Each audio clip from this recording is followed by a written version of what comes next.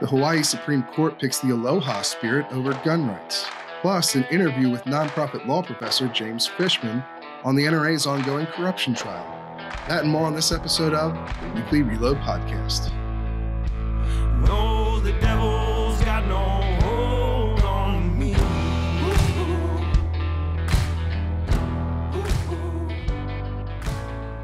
All right, welcome, ladies and gentlemen, to another episode of the Weekly Reload Podcast. I'm your host, Stephen Gutowski. I'm also a CNN contributor and the founder of thereload.com, where you can head over to sign up for our free newsletter. If you want to keep up to date with what's going on with guns in America, you can also, of course, buy a membership to The Reload if you want to get even more information and dive really deep into the topics at hand. And, of course, support our important reporting that we do here as an independent publication. This week, we are discussing, well, once again, the NRA and its corruption trial. That is kind of the biggest story, I think, in guns at the moment as this drags on. And you know, I think it's important, as we try to do with this show, to have experts on who can speak specifically to the topic at hand, which is why I have Pace University professor Jim Fishman on this week. Welcome to the show, Professor. Thanks for joining us.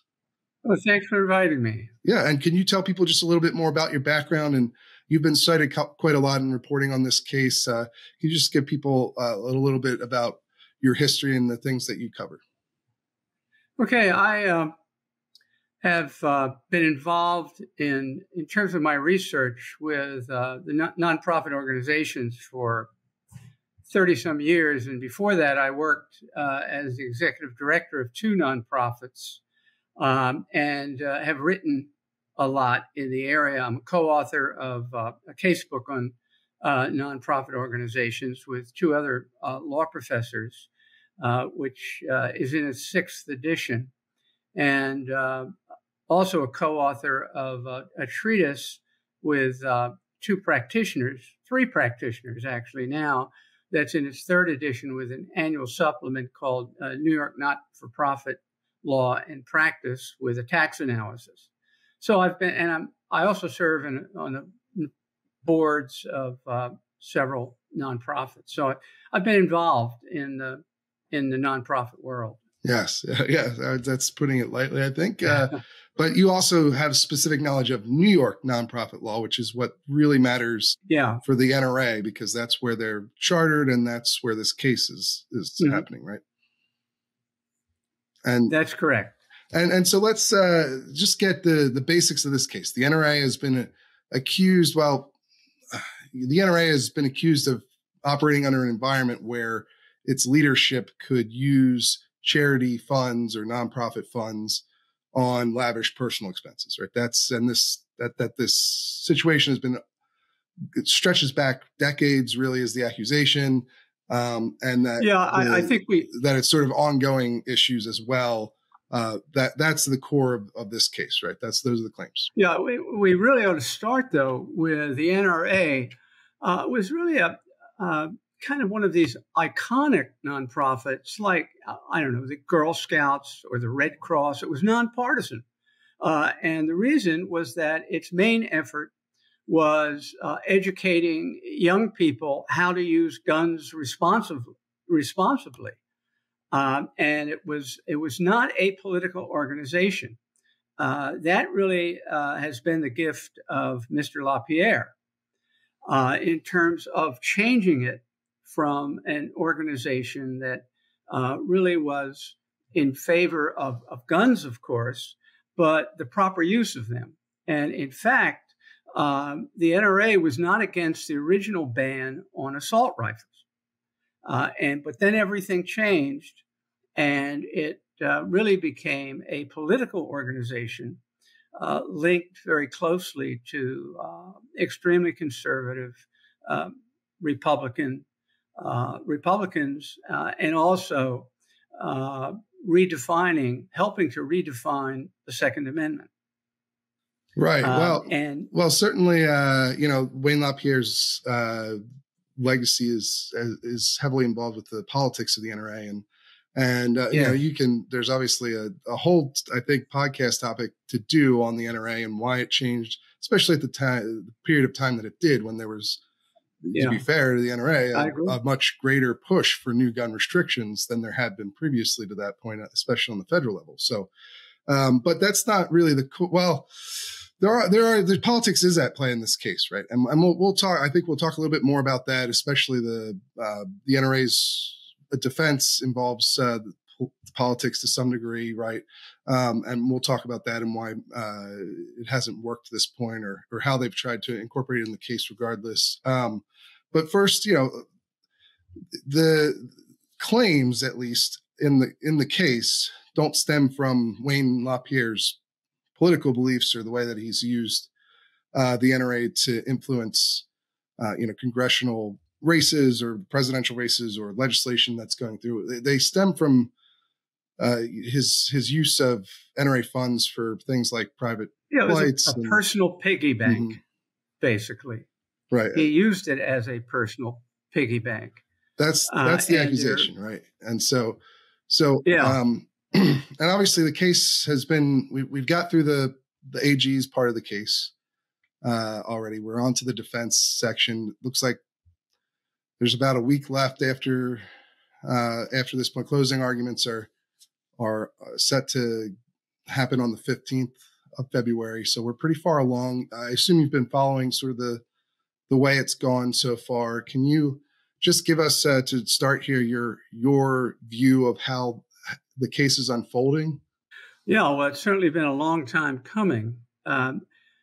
Basically, the NRA has lost at every stage, save for it was able to prevent being dissolved, which it requests. That was one of James's requests, and the court said no. However, everything else has really gone the Attorney General's way, as it should, because what LaPierre did, and also just the violations of standard New York not-for-profit requirements and practices.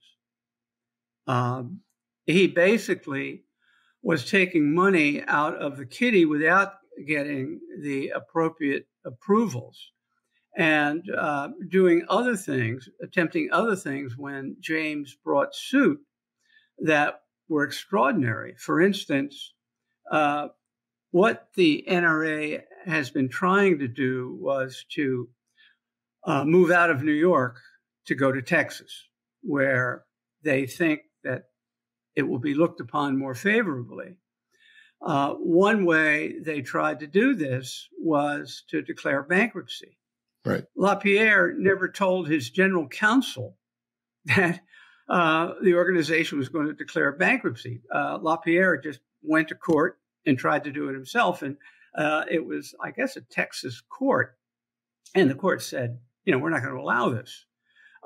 So he's tried to do everything to avoid this. Also, the sorts of things he was engaged in are so outrageous that it's just hard to believe that he had the nerve to do it. It is estimated that he took personally millions of dollars that he essentially gave to his friends, to others on the board, things of that sort. Generally, when you are if you're ever asked to join the board of a nonprofit organization, you've got two questions you should raise. One, do you have directors and officers liability insurance? And the second question is, what is the give or get? In other words, most directors of a nonprofit organization are expected to make a charitable contribution or to raise the money. In the case of the NRA, it was one of the rare situations where the giving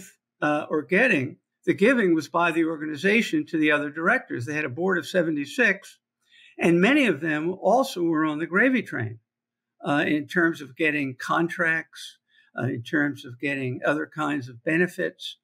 None of the benefits were as outrageous as LaPierre's. $250,000 for expenditures in a clothing boutique in Beverly Hills for himself. free airfare for non-NRA events for his wife, relatives, not to speak of himself. So the sorts of things that were done were particularly outrageous, and there was no attempt really to sanitize them. In other words, you can have a conflict of interest, and there are procedures under New York law which the board takes to approve it, so long as there's full disclosure, things of that sort. None of that was there with the NRA. So, all right. So these, as far as the most egregious accusations that you've seen in this case, they relate to the board being paid for various things, the sort of related party transactions where LaPierre was sort of giving gifts with NRA money or receiving gifts from top contractors that then or contracts. And and the other way it worked, LaPierre went on super luxury yachts with the Mackenzies, friends and family. Made all sorts of deals with people who were selling things, vendors to the NRA, and things like that. And other board members also received a lot from. Much was coming from the NRA's treasury. So there really was a lot of misdealing going on. Okay. And so, you've got that set of facts or accusation. I know they've admitted to some of these things, right? There's not a lot of dispute over whether a number of these transactions happened, right? I don't believe there's been much disputing that these payments were made. There's what you have so far as the NRA's defense goes. And I'm interested in your thoughts on this and how viable it is. But their argument is there were some bad actors, or some of the leadership made mistakes, such as Wayne LaPierre, but they've reformed internally. They've put in new controls. Wayne LaPierre, for instance, paid about $1 million back in for I guess private flights that his niece had been booked on without him. They're still defending a number of these things. Like the other, I think he's accused of using something like $11 million worth of private flights. But he says many of those were necessitated by security. But the bottom line argument is that some bad things did happen. However, we've reformed internally ourselves, and there's been restitution made. No further action is needed. That appears to be their argument. What do you make of that? Well, it's a rather hollow argument because all throughout this, they have been fighting the Attorney General, and many of the directors who were really upset about what went on have been kicked off the board, including some who were close allies of LaPierre. I mean, he was basically acting like Stalin or some other dictator. Anybody who opposed him was just kicked out off the board. And in terms of the corrections, there were some. He hasn't paid back. He paid some federal penalties under Section 4958 of the Internal Revenue Code, several $1,000s. In terms of state repayments to the NRA, it's nowhere near what he took. So it really, they haven't reformed themselves, and that's one of the reasons why this case is still going on. And LaPierre has since resigned. Right. It's right, and as part of that, the sort of the next level of defense that I've seen from at least the NRA's lawyers, in particular, the Brewer firm representing the NRA, they've argued that insofar as the Attorney General has shown harm, that the harm was actually done to the NRA because these individual defendants, including LaPierre, were taking money from the NRA. They weren't enriching the NRA by doing this stuff as an organization. And most of them are not involved with the NRA anymore, including now Wayne LaPierre having resigned, really in the middle of the trial, because he announced it on the eve of it, but it didn't go into effect until the end of January, which was right in the middle of the trial. Yeah. Is that a stronger case? I think not at all, because one of the things that is going on with the NRA is that they have lost several million members. It's a membership in terms of its finances. It's driven by membership dues, and it has lost 40% of its financing. So it's no longer in fear of going bankrupt, literally going bankrupt, but the services it provides are greatly reduced. And that has really harmed the organization. And that's why it's uncertain if it's going to be able to recover. I mean, I can give you some figures I found from an article about this by an accountant.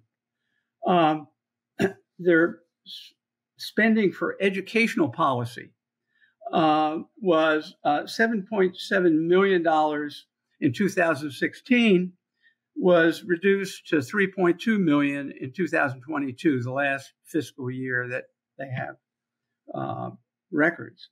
Law enforcement support from $7.2 million to $5.1 million. Field services, $11.9 million to $1.3 million.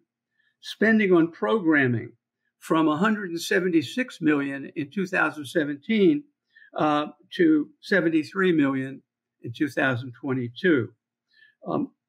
Also, their legal expenses have averaged $40 million a year for the last 3 years, totaling over $100 million. So the situation of the NRA has been really going down the tubes. And that's been going on since the time that the suit was brought. And in terms of the full payback, that's just not so. Okay. So, and you think that is further evidence of how the NRA was harmed in this scheme? Is that the argument? Absolutely. Okay. Well, not to speak of its reputation. When you lose 2 million members, 2 million people are disgusted with the way this organization has been run. And as I said, it almost had to declare bankruptcy. Apparently it doesn't now, but it really has very little free assets, in other words, to, like extra funds. Sure. Yeah, no, their finances have certainly dwindled over the course of this. I'm just wondering if that has, obviously that has that's sort of a real world practical impact, but is that going to play a role in this court case as far as what the jury considers or the judge considers when it comes to whether or not the NRA has reformed itself? I think it certainly will. Okay. Because so many of the things he did was without the permission of the board. I mean, he did it on his own, and the amount of money that he's paid back is I paid back $3 million or not paid back $1 million. 300,000. I think they've lost somewhere around 1 million members, maybe more than that at this point. Yeah. But yeah. Well, whatever it is, that's a definite harm, which they're probably not going to recover a lot of them. So I think that's all part of the problem. But if he's not there anymore, right? If he's gone, it seems like his people who were allies of his inside the organization are still in charge, but he's gone. Maybe you don't think that'll have a practical effect on the outcome of this case? Yeah. What I would guess is going to happen is that the Attorney General is going to ask for a monitor of the organization. And the Attorney General doesn't want to destroy the NRA. She wants to reform it. And what will happen? Well, we'll get into that in a minute. Is the monitor will look at the controls, look at the board, bring new people on the board, then give a kosher or halal seal of approval to the organization. The Attorney General will release the monitor. the NRA will leave New York and go to Texas. And and the organization will be in good shape. What usually happens when the Attorney General brings an action against a nonprofit, the nonprofit will run to the courthouse to say that we will reform ourselves. What do you want us to do? LaPierre didn't do that. He wanted to fight, and he's going to lose the fight.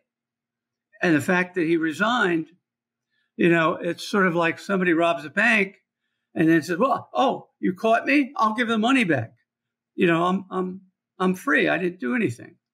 So anyway, that's the way I think it's going to turn out, is that James is going to make sure that the organization is on the up and up. And if the NRA wants to go to Texas, they will be able to dissolve the New York branch or the headquarters in New York and reincorporate in Texas.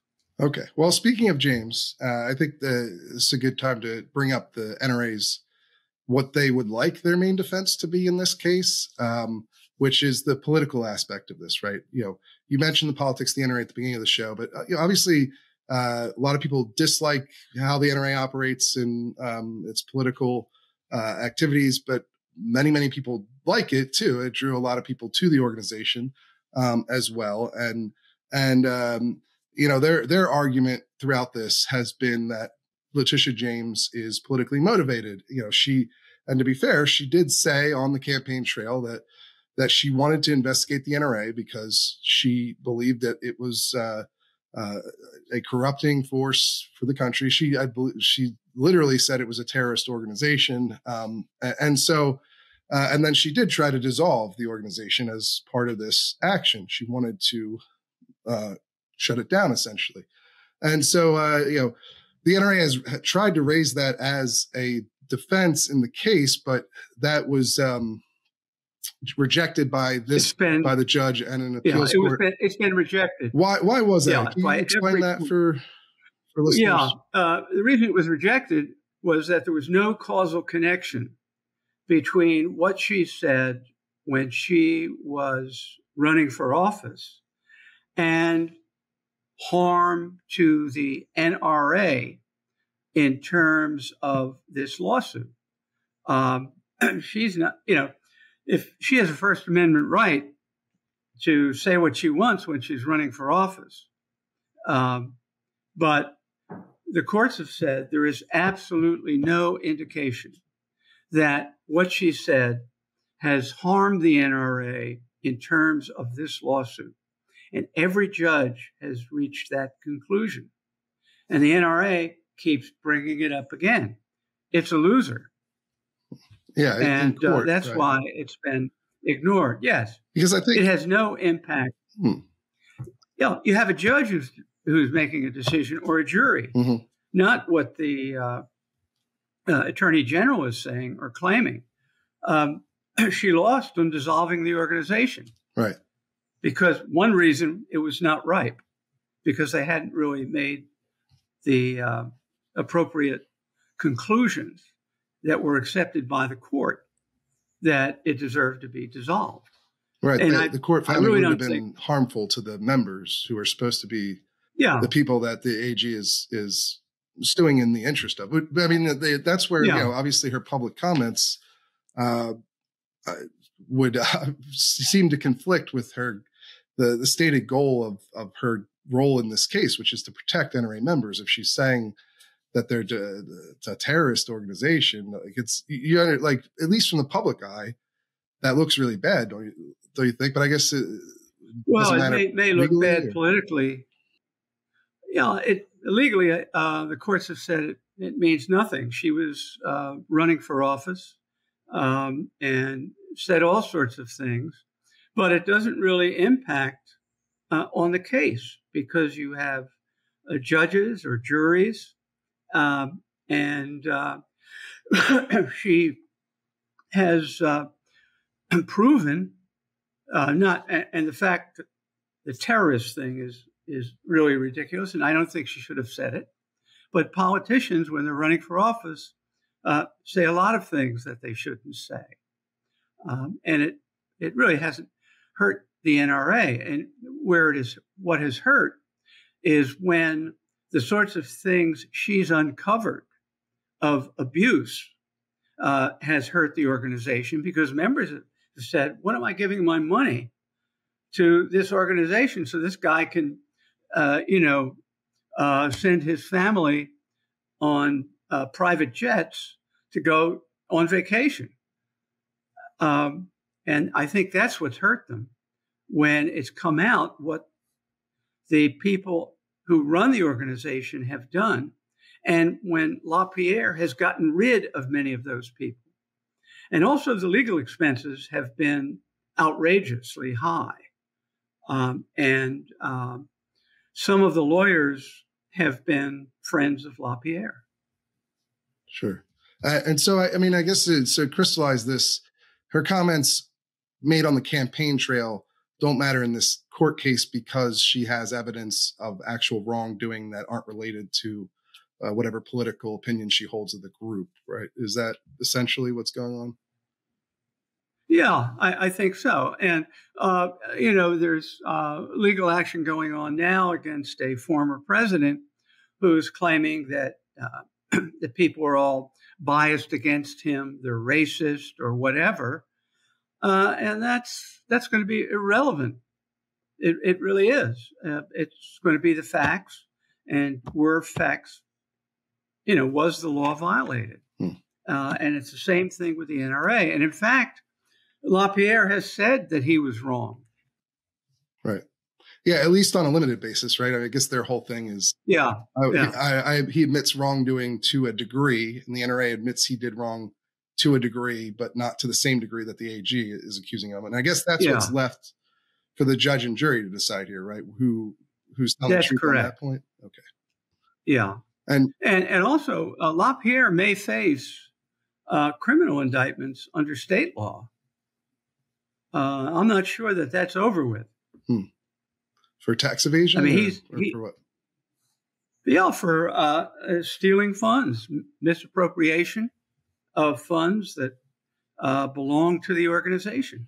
It was a piggy bank. Right. In your experience, how often do civil cases like this one translate into criminal charges after, Not very frequently. And the reason is most individuals do not want to get on the wrong side of the attorney general and rush to try and settle. Another thing that happens often is that when the attorney general or other legal officials go after an organization, it's very hard to recover that reputation or the mojo that the organization had. You think of Susan Komen, the Race for the Cure. They had some problems. They really haven't just been what they were. And that's one of the problems the NRA has, that they've been very, very hurt.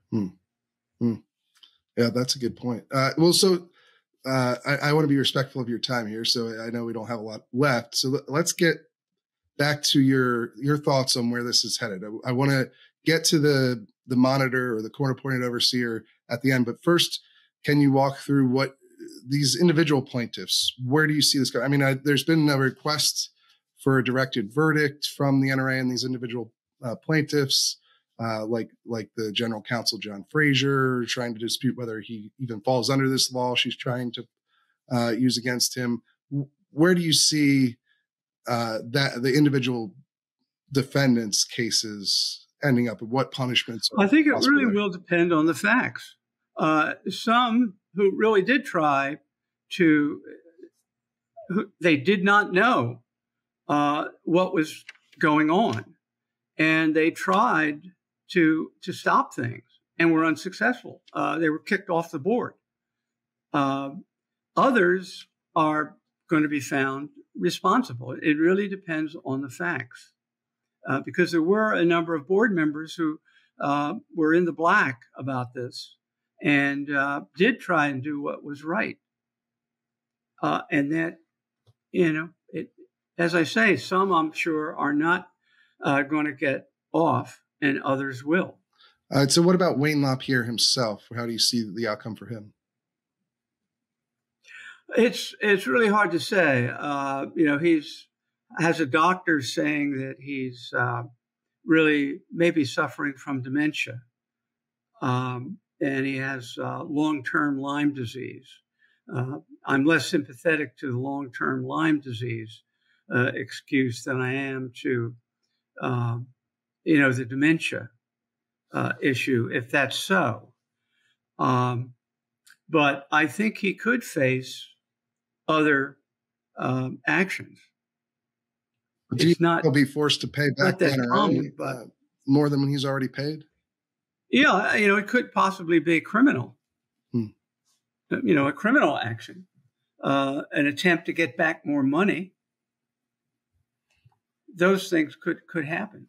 Okay, and then as for the organization itself, the NRA, you mentioned the possibility of a monitor. You seem to think that's a likely outcome in this case, right? What else could happen with them? Well, I think the monitor will be a short-term thing, and the good people in the NRA, meaning the honest people who want to make the organization a strong organization again, will welcome the monitor because when the monitor says they're doing what they're supposed to do, they've introduced the governance reforms that they should have had, then the monitor will be excused and the organization will probably revive to some extent. I mean, and it might be a good idea for the organization not to try and be at the lead of, one party, to try and be more nonpartisan and to do the gun control, so not gun control, but in terms of gun safety and things of that sort. I guess that's one of the sort of risks with a monitor that I foresee is they're supposed to be there to ensure that the organization is, running within the rules of New York law as far as how they expend their money or the oversight that they have. But this is a very politically charged case. I mean, and the monitor will not get involved in that. Okay. That damage has been done, but it would seem to me that if you're trying to rebuild the NRA, maybe you don't want to be on the edge of pushing anything goes with guns. I mean, we have 26 states which have concealed carry rules, which means in some of these states, a student can bring a pistol to class, but can't read certain books because the books are banned. That's crazy. Well, I think a lot of people would dispute one way or the other, but the point of all of this is where, people get worried about these kinds of things, because the point of it is supposed to be that the organization is properly functioning, not the AG or other government officials putting their view of and the AG will advocate for. Right? Yeah, when the case is over and everything is determined and the monitor does his work, the organization is on its own. As I say, it'll go to Texas, and how which long will be more hospitable. In other circumstances where you've seen monitors appointed, how long do they tend to serve for? I mean, I guess the Teamsters. It can be a year. A year, okay, go ahead. It can be a year, maybe longer, depending on the organization. Unions have had some long monitorships because they're big organizations, complex organizations. The NRA is not, it's not in that category. But I would assume that they want to get their house in order. Yeah. And when they do, the case will be over and the monitor will issue a report. Okay. Now, would a monitor or the judge, perhaps in this case, have the ability to restructure the organization as well, like change the size of the board, for instance, or things of that nature?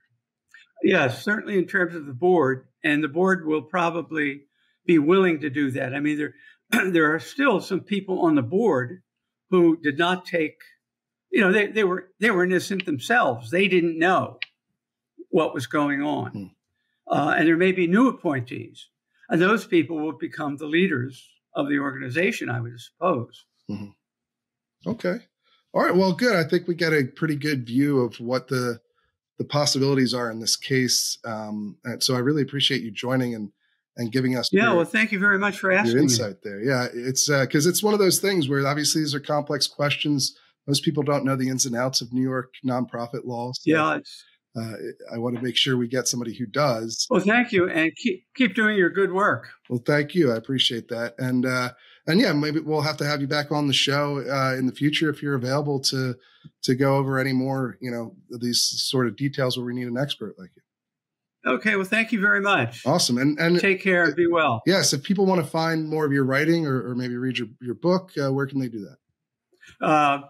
Well, I have a number of articles and law reviews. Most of them, you probably have to go to a law library. I've written some books that probably have sold 10 copies, but how many can your mother buy? Well, that's common in academia, right? But I'm sure, right. If people look up your name in a scholarly, in a law library, they will probably be able to find your work, right? Yeah, there are a lot of law review articles, and there's a lot written about the nonprofit world. Yes. And of course, you've been featured. Not in legal jargon. You've been featured, of course, in a lot of news articles as well discussing this case. So that's another place people can find what you've had to say. So, all right. Well, great. We're going to head on over to our news update now. All right, ladies and gentlemen, welcome to the weekly news update. I'm contributing writer Jake Fogelman, joined as always by Reload founder Stephen Gutowski. How are we doing this week, Steve? I'm doing pretty good. I feel like I'm almost over my cold. I still have it a little bit. It's actually just like lingering a little bit. It's very annoying, but certainly better than it was. I'll say you do sound better than last week. That's for sure. So at least you're on the upswing. Yeah, I'm doing pretty good too. Yeah. I feel like actually I'm coming down possibly with something. I woke up a little congested this morning, but so hopefully it's not just one person to the next having a cold. Yeah. But hopefully it didn't transmit over the internet from Virginia to Colorado here, but yeah. Hopefully you won't have to suffer through it as long as I did. It's been, I never got super sick, but it was just like just annoying enough. Sick. Yeah. So, oh well. But what do we got in terms of news this week? Sure. So onto the newsletter links. We got one from Reuters, actually, about California's ammunition background check law. We covered the fact that it was blocked or actually struck down by Judge Benitez in district court. But now a 3-judge panel, a motions panel of the Ninth Circuit, has allowed that law to go back into effect while the appeals process plays out. So background checks for ammunition sales are the law of the land again in California. Yeah, which is to be expected, I think. That's how these things usually go, especially in the Ninth Circuit. You tend to get stays on these appeals. So we'll keep watching that case, though, for what the next step is as far as the hearings on the merits. Certainly. And then the next story we're going to talk about comes from the Richmond Times-Dispatch, and it's actually a little bit outdated, actually, since I put this in the newsletter. But it's about Virginia and the fact that both the House and the Senate have passed an assault weapon ban bill, which is pretty remarkable to see in a state that until recently was fairly divided in control. Over the last couple of years, the Virginia Democrats wasted no time with their narrow majorities in both chambers of the legislature, and they've officially passed a gun ban bill.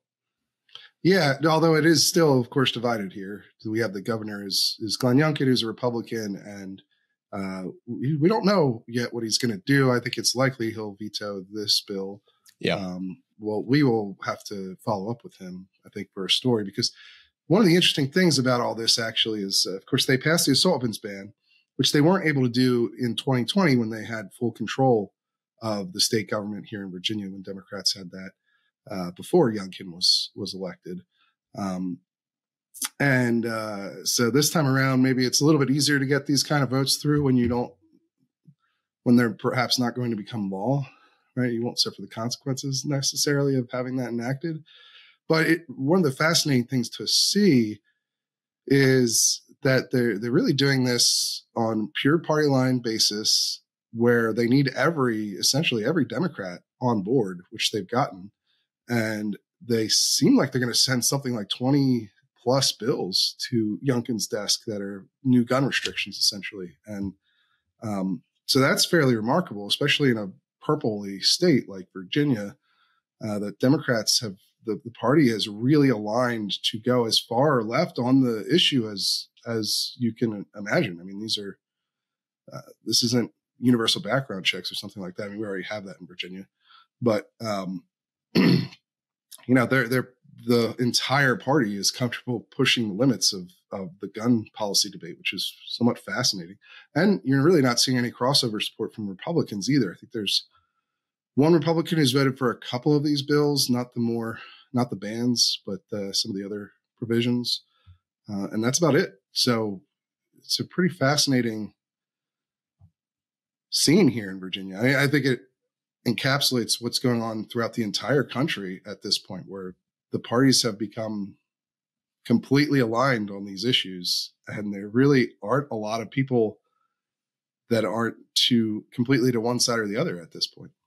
Yeah, no, I think that's an important point, right? We don't know yet how many of these, that is. Right, how many of these bills will actually make it into law, but the fact that the politicians in the legislature that are passing these are so deadlocked and set on these policies, it's a notable political development. Yeah, absolutely. Especially, it's only been, in 2020, there was a huge protest over the gun control bills that they were considering. It was one of the largest grassroots protests of gun policies that I think the country has ever seen. And so only a couple of years later, the Democratic Party was not moved at all by that. So pretty fascinating. And then get to the final link that we're going to talk about today. It comes to us from the Wall Street Journal, and it's dealing with the major decision in the criminal trial in Michigan. The Crumbley mother, Jennifer Crumbley, was found guilty of manslaughter. So that's a pretty substantial development, where a mother was given criminal liability for her son's decision to engage in a school shooting. And I know you've been covering this story both on CNN, and you wrote an analysis piece for us here at The Reload about what this all means. Yeah, I mean, it's definitely a landmark thing. It's first of its kind decision. And I've done a couple of interviews on CNN talking about this. And then, wrote that analysis piece trying to work through what this is going to mean. Now, it could go a number of different ways, right? Maybe it's just this particularly unique set of circumstances in the Crumbley case, especially because, well, one, the parents bought the gun for him. Now, they didn't, according to Jennifer Crumbley, it wasn't just given to him. They kept it separate from him. He was only supposed to use it at the range, but obviously he got a hold of it. So it's not really clear how, or at least it wasn't from the trial. And so, excuse me.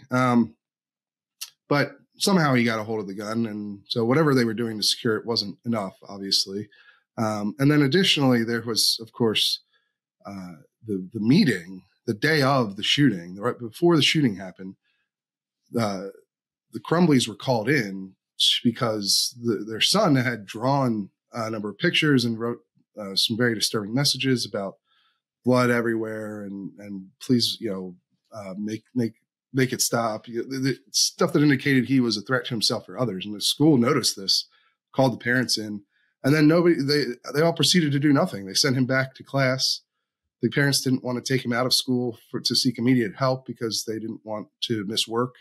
And the school apparently didn't deem him enough of a threat to force them to do that. So huge mistake, because he had the gun in his backpack and nobody searched him at this point. And the parents didn't go back and make sure that the guns were secure. So a lot of really bad choices that led to him murdering 4 of his classmates. But it's, it wasn't something where the parents were actively involved in the planning the shooting or had advanced knowledge of it or helped carry it out or anything like that. This is purely from a negligence standpoint that the argument was that she wasn't responsible enough with her son, didn't follow through on warning signs that he was having mental health issues, didn't secure the gun well enough, didn't take threats seriously, ignored her son, and so she didn't make for a very compelling witness or a very sympathetic defendant. She said she wouldn't have done things differently, which is a bizarre thing to say after your son murders 4 people. But still, is it just this set of circumstances, just this set of facts that could lead to this kind of ruling, or are we now going to see this broadly applied to all kinds of situations where the parent is held responsible for their child's violent actions, if especially if one of their guns was involved? And so that's what I worked through in the piece. I don't know. It could have really broad implications. And I think what we're likely to find out is how we're going to find that out is through more of these sorts of charges. I think that's going to be the big outcome. Well, I think the first thing, we'll wait and see what happens with the husband. He was charged separately, right? James Crumley. She kind of tried to blame him, said he was the one responsible for securing the gun, and she didn't view it as her responsibility, which is not a good point of view, but also probably not a super uncommon one, I would imagine, in a lot of households. Unfortunately, it shouldn't be that way, but I don't think it's rare for one parent to view the other parent as the one responsible for gun safety. It shouldn't be that way, but I don't think it's uncommon. And how James Crumley's case comes out might give us more indication of whether this is going to be a larger trend, or if it's just because of the specific circumstances of this particular case. Yeah. No, yeah, it definitely, could signal big things. There's certainly an appetite. You see it all the time, at least among the general public. There's certainly an appetite for this kind of thing when people are understandably distraught about, violent, horrific crimes, mass shootings, that sort of thing. But on the other hand, you have, criminal justice reform types that say, this could be opening a very troubling can of worms that could extend beyond just mass shootings to just your typical street crimes where, hardworking parents get caught in the criminal justice system because their children are off committing crimes. So it's going to be a contentious issue. Securing your guns is obviously extremely important. It's your responsibility as a parent. And, you could become liable if you don't do that properly.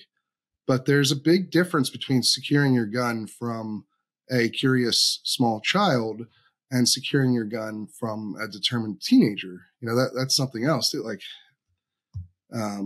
that people need to understand. I mean, Jennifer Crumley claimed that they locked up their guns. Now, she also seemed to indicate that maybe the son knew where the key was. And, obviously that would not be a very good situation if that was how that turned out.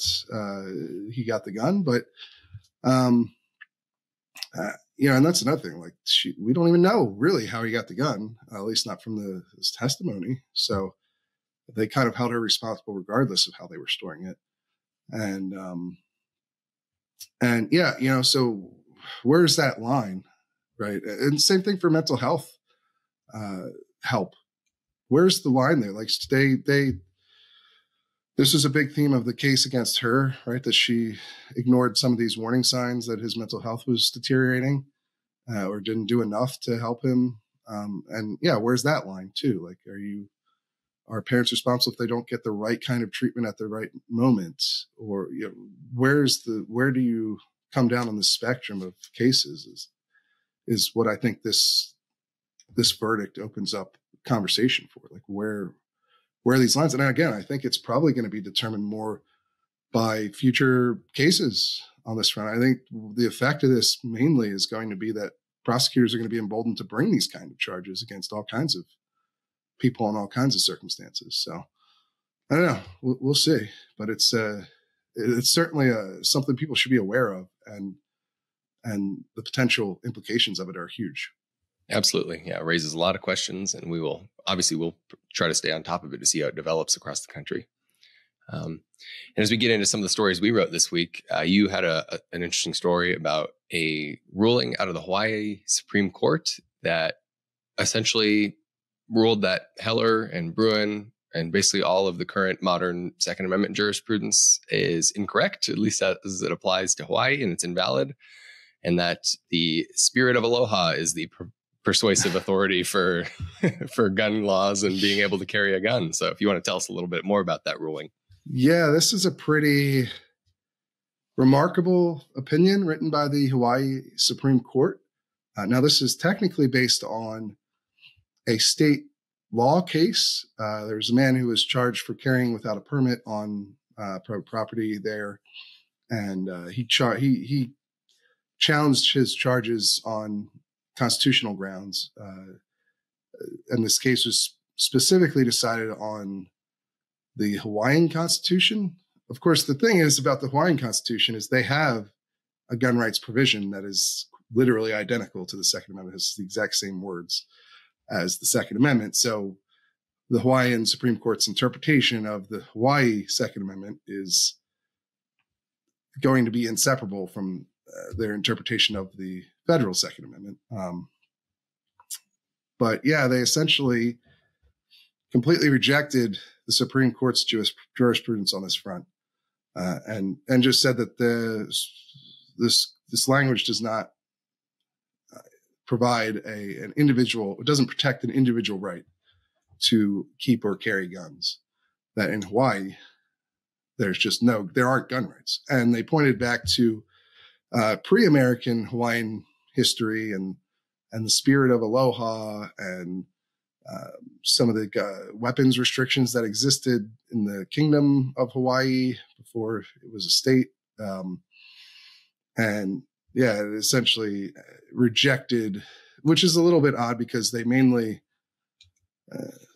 rejected Bruin and its test based on the idea that looking to the founding era was too old, or it was wrong to look that far back, but they're using, the Hawaiian history that stretches back several hundred years as well. So it's a bit strange, some of the stuff that they wrote. But, bottom line is they essentially rejected the prevailing standard of what the Second Amendment does and what it protects.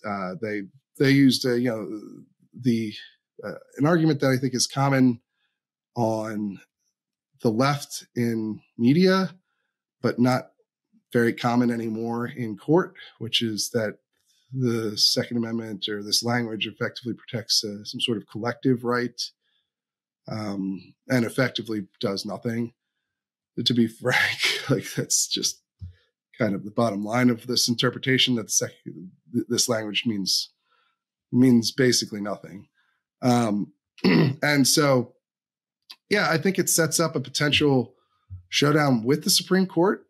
It's a pretty straightforward rebuke of everything they've said about gun rights in America. And it does additionally extend this to the Second Amendment, even though the case is primarily about Hawaii's constitution, whatever distinction you can draw there, because the Hawaiian gun rights provision is identical to the Second Amendment anyway, but they do also reject this man's claim of Second Amendment protections under the federal constitution. So it reminds me a lot of the Massachusetts case, Saitano, which the court took in 2016 and issued just a short 2-page rebuke of the Massachusetts Supreme Court. They had ruled essentially that stun guns were not protected by the Second Amendment because the Second Amendment only protects weapons that were available at the time of the founding. And that was also something that went directly against what the court held in Heller. So you got a 9-0 unanimous rebuke of this case from the Supreme Court in 2016, without having to go through a lot of legal writing to explain why. And so this seems like a candidate perhaps for that. We'll have to see. Yeah, pretty remarkable ruling. I'd say that. You don't usually see this sort of straightforward, complete rejection of Supreme Court precedent, just saying that it's completely wrong and they're not going to abide by it and they're just going to make up their own, which includes, of course, an appeal to the spirit of Oahu, which I don't know that the Supreme Court is going to find that persuasive. Right. Well, yeah. No, that was maybe we'll see. My first thought as well is this is one of the most remarkable rulings I've seen. And, we cover a lot of gun rulings. Spirit of aloha. I think I said, yeah, I apologize to our Hawaiian listeners. But yeah. Usually, because the thing about it is, like, usually you see some sort of reasoning to try and abide by the court's, at least the text of what they've said. That's where you're getting a lot of these broom response bills that we've talked so much about. They don't just say, we don't care, we're just going to keep our old permitting system in place. They find some other way to get to the same basic effect, or maybe even more severe effect in some cases like California. But they don't just say, we completely reject the Supreme Court's ruling here. They try to get around it in some other way. And usually courts that uphold those kind of laws will do the same thing. They'll try to logic their way into how this is justifiable under the Supreme Court standard. They don't just say, they might make comments about how they don't like where the Supreme Court is at. That's pretty common, right? From lower courts. But you don't usually see them just straightforwardly toss it all out wholesale and claim it's wrong, so they're not going to follow it. That's a pretty unique and rare thing to see. Right. We'll have to see what happens with this. It's made a lot of news, not just with the reload. So we'll see where it goes. But yeah, I mean, it seems like something that the court would be an easy thing for them to take up, but it is again, technically a state law case. So that maybe there's some complication in moving it from state court to federal court that's beyond my comprehension at the moment. I don't know why it wouldn't be a candidate for Supreme Court review, but there is some chance that it doesn't make it there. And frankly, Hawaii is not a hotbed of gun rights activism. There's really we've interviewed him on the show several times. There's really kind of one gun rights lawyer who operates there, Alan Beck, and maybe he will take up this case to get it to into the federal court system. But we'll have to follow it and see what happens. Absolutely. But speaking of candidates for Supreme Court review, we have a story about the Biden administration going to the Supreme Court and asking them to take up the case over the ATF's frames and receivers rule. It's interesting. Yeah, that was your piece. What exactly is going on there? Yeah, so this has been sort of a fascinating ping pong of a case, because you've had this get struck down a couple times, limited rulings, but struck down a couple times, at least enjoined on a preliminary injunction basis at the district court level. And then it would go up to the Fifth Circuit. Well, first of all, they would get emergency relief from the Supreme Court, the DOJ would. And so they would say, well, we'll stay at pending appeal. And then it would go up to the Fifth Circuit. And then a couple times at the Fifth Circuit, it was blocked. And then they get twice, they got emergency relief again from the Supreme Court that said, okay, we're going to stay at pending appeal. And then the Fifth Circuit said, well, this is flat out on the merits, overreach of agency power, and we vacate the rule essentially. But because of the terms of the Supreme Court's emergency stay, it said whatever happens, it's stayed pending a writ of certiorari, which is the application essentially for the Supreme Court to hear a case, pending the outcome of what we decide whether or not to take a case. It stayed no matter what. So even though the Fifth Circuit said that this is an invalid exercise of agency power, this particular rule, it's still in effect. And so now you have the Biden administration saying, Supreme Court, please step in and clarify once and for all. But they're obviously arguing that the rule is good because it's their rule. But I think it's setting up a very likely Supreme Court showdown, at least in maybe a limited regard. But I think just because of the terms of that emergency stay, it seems like the Supreme Court, one way or another, has to weigh in here. Yeah, and the Supreme Court usually takes up cases like this when the Solicitor General, essentially the DOJ, the current administration, asks them to take up cases like this. So, they've already granted that review in the bump stock ban case, which is very similar to this case. Right. And so I wouldn't be surprised if they take this, or if they decide the bump stock ban case and then GVR this case, or something along those lines. where the outcome of the bump stock ban case, or maybe they combine it with the bump stock ban case. I don't. Right. We don't know exactly what they're going to do, but I think this case is so closely related to that other case that it's very likely the Supreme Court is going to have some decision on it. Whether or not they take it as an individual case, I guess is another question. But right, I just don't see them doing nothing with it, because if they decide we're just going to deny cert, then that just creates a big hole in the rule in the Fifth Circuit, and I don't think that's a status quo that the Supreme Court's willing to. Well, this rule is invalid in these couple of states, Texas and Louisiana, but it's valid everywhere else. I just don't know if I see the justices saying that that's a tenable status quo. Yeah, you're probably right. But I think that's where how they address it is another question, whether it's right as an individual case or part of a larger litigation on the basic question about these ATF rulemaking schemes. So, we'll see where it goes. Obviously, the court has had appetite to intervene here, but I also think like that doesn't really give you insight into what they think on the merits. Right. Right. Maybe it does, because the first stay application would have been rejected by 4 of the conservative justices. Right. Then it was granted then, presumably, if you just do the math, because Barrett and Roberts sided with the liberals on the court to grant the stay.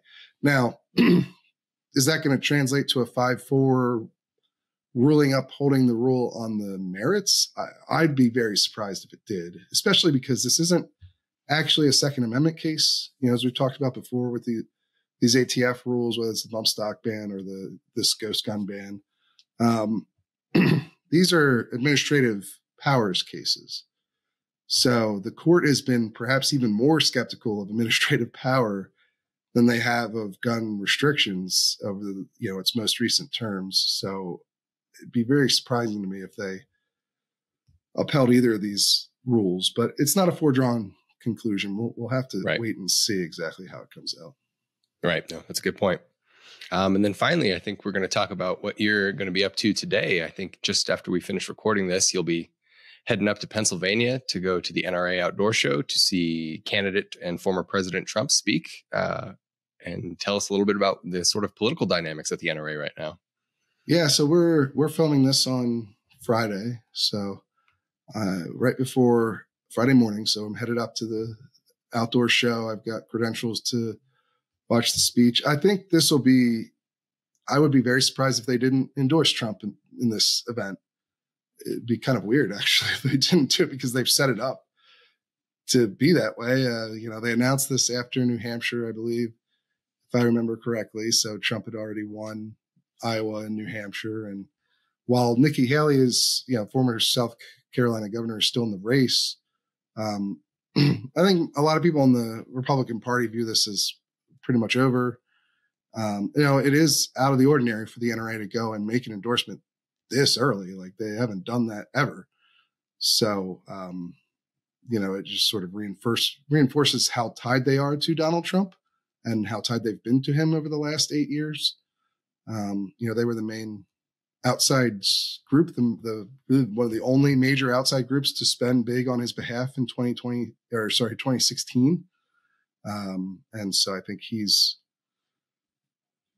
understands how much perhaps he sure seems to think he needs to appeal to NRA members.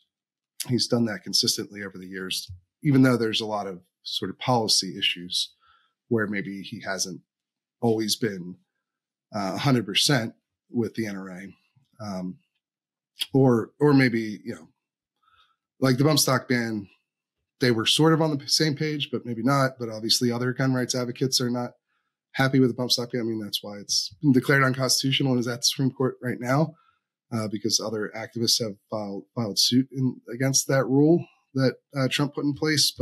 He's flirted with gun control policies when he was president, but he never went through with them. So he's kind of always reverted back to the NRA, and he spoke at the NRA's annual meeting every year. But this event is unusual because they don't normally have any sort of political aspect to the Great American Outdoor Show. It's usually just a regular gun show. if you go there. I've been a couple of times. It's up in Harrisburg, Pennsylvania, the state capital. It's at, the Farm Show complex. So it'll be an interesting place to see Trump speak, I guess. It's where it's sort of like where you guys have your farm show out in Colorado, that it's much more of a like livestock facility. Like that's what it's kind of built for.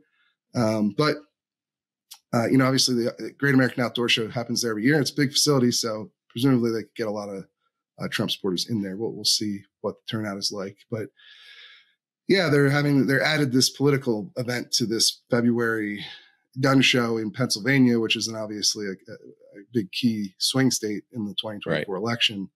And it'd be really weird. They didn't invite Nikki Haley, right, to this presidential forum. So it'd be pretty strange if they had him speak and didn't endorse him, honestly. But who knows? Who knows what's going to happen?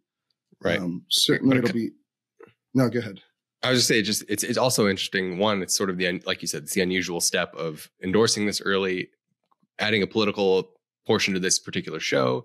And it comes against this backdrop where the NRA doesn't seem like it'll have the capabilities to do much other than endorse politically this cycle. As you wrote in a separate news article for us this week, they're much more financially limited in that regard than they have been in years past. So it's all sorts of kind of unusual trends for them heading into this event.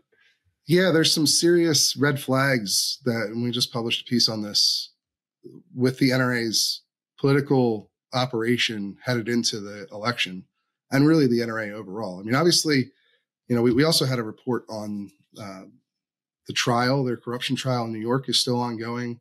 That ends next Friday. And I'll be up there for that as well next week. So look for live reports from the courtroom during closing arguments and deliberations, and we'll see if we get a verdict next Friday or not. But we actually had a new writer. I met a freelance writer while I was up covering last week the court case, and he wrote a piece for us. The judge is considering maybe dismissing some of these charges. It's called a directed verdict, but essentially dropping some of the charges in the case against the NRA or some of the individual defendants. And, there was an interesting conversation. We got sort of firsthand report on it from Joseph Bucker, who's hopefully going to do some more pieces for us if possible. And it was an interesting scene, at least. I don't know if I doubt the judge is going to drop most of these things. I think they're still going to, I don't know that the trial is going particularly well for the NRA. I mean, base level, they tried to avoid this trial altogether by filing for bankruptcy. So their own outlook of it was never very positive to begin with. But, regardless, they've got to deal with that. And it's had those corruption allegations have had a huge impact on their membership, where now we even have board members. It's kind of unclear how many members they have at this point, because you've got board members out there, current board members, saying different numbers. But Owen Buzz Mills said that they were under 3 million, which would be shocking. That'd be another million plus members gone. He said, when I asked him about that claim, he said, it's according to what he's seen, it would be somewhere around 3 million plus or minus. The NRA, an NRA spokesperson, denied that, said it was flat out false, but didn't give an estimate themselves. So I don't know what the NRA's official estimate would be at this point. And then you had another board member, Willis Lee, who tweeted that they have 3.8 million members, which would still be a huge decrease, about 400,000 from the last time we reported that they lost 1 million members. So, but less of a decrease than under 3 million, of course. So, their numbers are looking really bad, and membership is what drives revenue at the NRA. It just is, that's where they get their political power and their money primarily. And so when you go and look at their super PAC, their regular PAC, their 501c4, the FEC filings available right now show they don't have a lot of money at this point compared to where they've been in the past.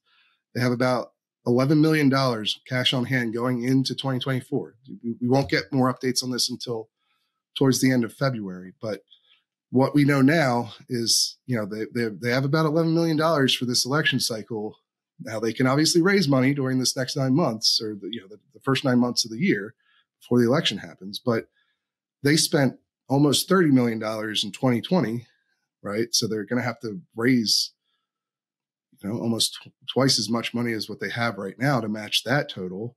And that was the election where Trump lost, right? So, and then if you go back to 2016, where they were a huge driving force for his victory, they spent $54 million in that election. So they'd have to really increase their fundraising. It just doesn't seem likely they're going to match either of those numbers. It's still possible, but they're starting from a pretty deep hole to get there.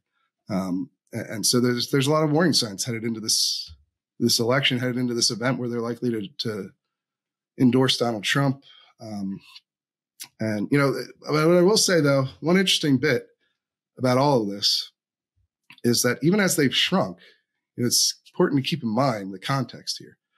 They're still the largest by far of anyone in the gun rights community. There's really nobody else that's spending millions of dollars in these elections, most likely. And a lot of the other groups have focused on other areas like legal work, right? There isn't really somebody coming up to replace the NRA on this front in the political spending.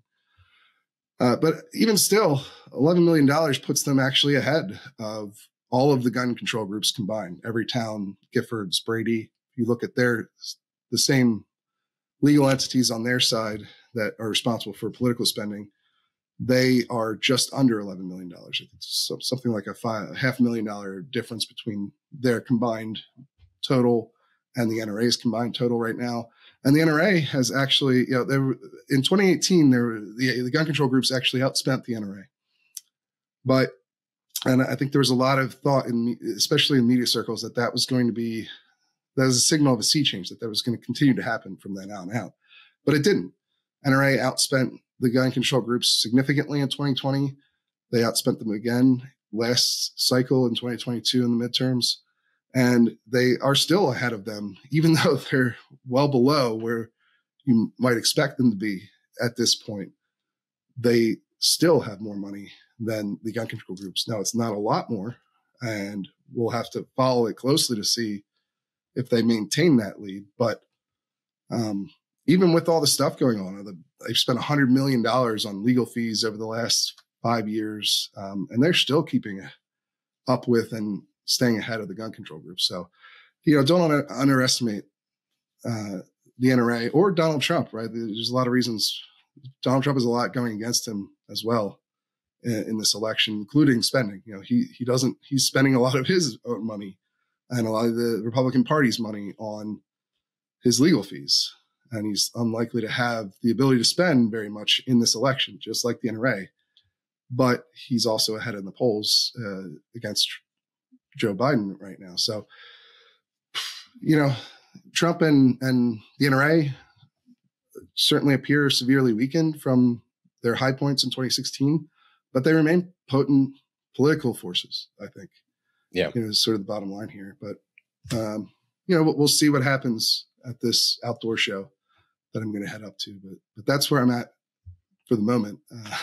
Anyway, I'm going to wrap it up soon here because I got to get on the road to go up to Pennsylvania and see my alma mater. This is right by Messiah College. That's where I went to school, although now it's been upgraded to Messiah University. So I don't know if my diploma is worth more now or not, but that's right by where the speech is happening. And so I'm going to Round Top, which is not Gettysburg, Little Round Top, but Round Top Ski Resort, which is near my college for my birthday, which is on Saturday. So hopefully I have a good time, although I think it's actually going to be in the 50s. So not ideal snowboarding conditions. Maybe we'll just do some snow tubing. I don't know, but I'm looking forward to that part of the trip. The whole speech convention aspect I've done quite a lot of times before. So I'm not as excited, although I do want to speak to some more NRA members in person. Last time I was up at the Great American Outdoor Show, I interviewed a bunch of them, try to get what the average person who attends the show is thinking. And yeah, maybe hopefully I'll be able to do that again. This time around, it's always good to connect. We have plenty of NRA members that voice their opinion in the comment section on the Reload and elsewhere, but it's also good to go and talk to people in person. Yeah, see what they're thinking. What about you? You got anything coming up here this weekend? Anything fun? Other than football, yeah, watching the big game on Sunday. Yeah, I probably have to work. Picking? I go back and forth, right? I think the Niners have a lot of the weapons to do it, but it's just hard to root against. The Chiefs always seem to find a way, even in, I don't think they're as good as they've been in years past. And it's much to as an AFC West fan of obviously the Broncos, it just pains me to say that the Chiefs are going to win, but I think there's a good shot that they find a way. Who are you rooting for though? Are you rooting for them? Niners, because Christian McCaffrey is from my hometown. I remember watching him torch my high school's football team every year. So nice. And obviously his father was a Denver Broncos legend, Ed McCaffrey. He's a great wide receiver for us for many years. So I think because of that tie, I'd root for the Niners. Yeah, I'm picking the Chiefs. I'm rooting for the Chiefs. Jason Kelsey's brother plays on that team, from what I've heard. So I like that, and I just don't like the Niners as an Eagles fan, especially they just after the last couple of years of them. And I don't dislike Mahomes and the whole dynasty thing. I'm sure it will get very old if they keep doing this, right? Just like the Patriots. But at this point, I don't know. I wouldn't mind seeing them win. I say we're in the reverse situation. You're sick of the Niners as an Eagles fan, and I'm sick of the Chiefs as a Broncos fan. So yeah, I mean, I don't know. Obviously, the Chiefs beat us in the last Super Bowl, so I don't know. It can't have too much affinity for them, but it's true. But I still mainly blame the field for that. The sod father guy.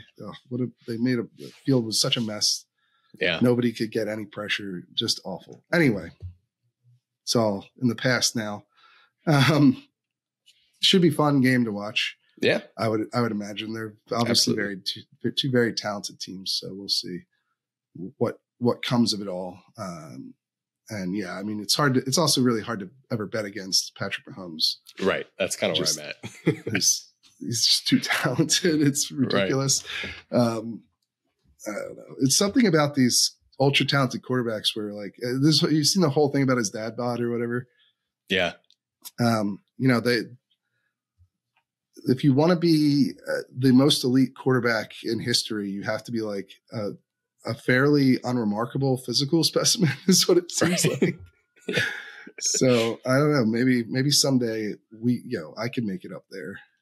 If Brady and Mahomes are the guide for physical fitness at the elite quarterback position, tell Jalen Hurts to stop squatting. More attainable for the rest of us. Yeah. So tell Jalen Hurts to stop squatting so he can join. Yeah, that's the problem. Mahomes. He's too athletic. Yeah, it's too strong. You got to put on some like baby fat around the mid waist, and that's right. And then you can win 5 Super Bowls or whatever, I guess, or just be a super lanky, skin and bones guy like Brady was for most of his career. Yeah, I don't know. It's a strange world, but all right. Well, that's all we've got for this week. We will be back again soon. If you like what you hear, if you want to support the reporting that we do, we're an independent publication that gets our funding primarily from our memberships. So, head on over to thereload.com and buy a membership today. It'll also, of course, get you exclusive access to hundreds of pieces of analysis and the Sunday members newsletter, where you'll be the first to read about my time at the NRA outdoor show. And of course, you'll get early access to this podcast and the opportunity to appear on the show in a member segment. If you want to be on the show, just reach out during your Sunday members newsletter. Just say, hey, I'd love to come on. We'd love to have you. But that's all we've got. And we'll see you guys again real soon.